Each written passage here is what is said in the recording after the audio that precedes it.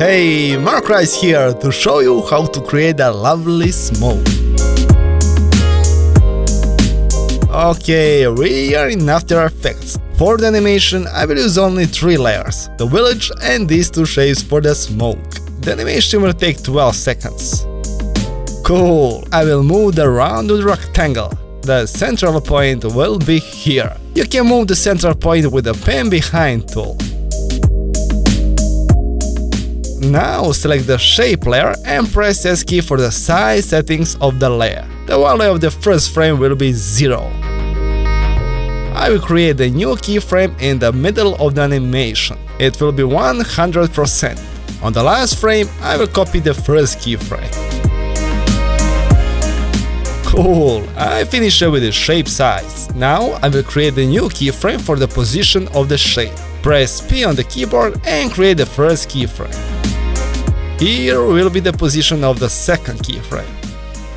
I will create one more keyframe here. And this will be the last position of the shape. The animation looks like this for now. It can be even better if I correct the path of the shape.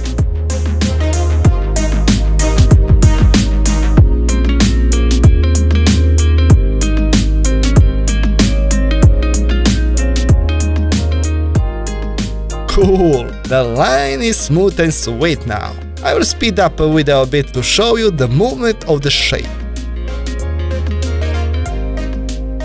Now I will animate the circle. I will move it here and change the position of the central point. The keyframes will be the same for the circle and for the round rectangle. So I will copy the existing keyframes. Select the rectangle layer and press U key 2 times. Copy the keyframes with Ctrl+C command. Now select the circle and paste the keyframes with Ctrl+V. Cool! I created the movement of the circle. I want to separate these shapes, so I will move the circle layer a bit.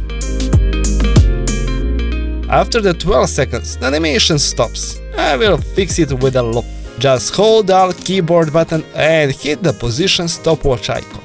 Here type the loop code.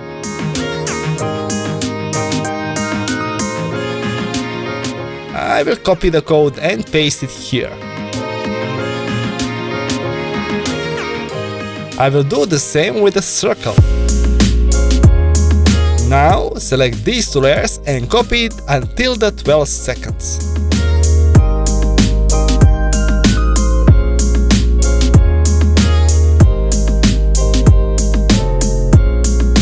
I can delete these layers. Okay, cool! I just finished the animation. So if you like the tutorial, smash that like button and subscribe, because the best is yet to come. Peace!